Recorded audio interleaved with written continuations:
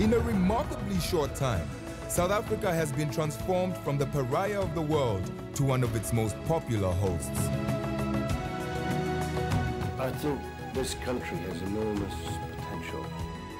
I enjoy coming here, not just for the golf. You know, I mean, it's a beautiful place. The people are cool. You know, it's a wonderful country to visit. It feels vibrant and happening and exciting. It's probably one of the most beautiful countries in the world. But it's not just the rich and famous who have enjoyed the warmth, beauty, and variety of our country.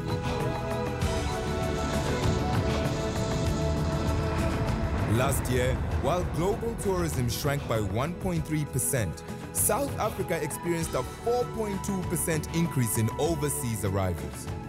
Among the rational advantages we can offer visitors are political stability, accessibility, a first-world infrastructure, and a favorable exchange rate.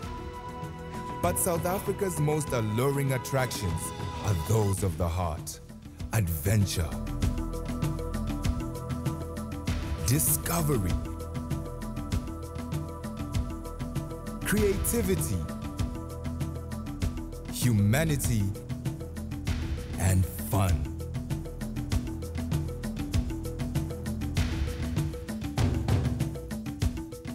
This is, after all, the place where our human ancestors first stood upright and began their journey to every part of the globe.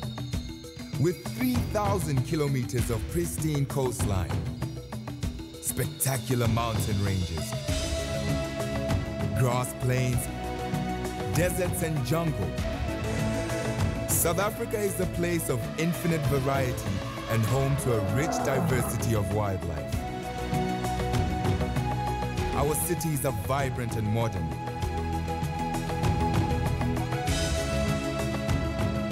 Yet each has its own character, charm, and individual history. And it's all linked together by the most advanced road, rail, and air links in Africa. The spectacular growth of our tourist, business, and conference industries has driven the further development of our infrastructure and our hospitality skills.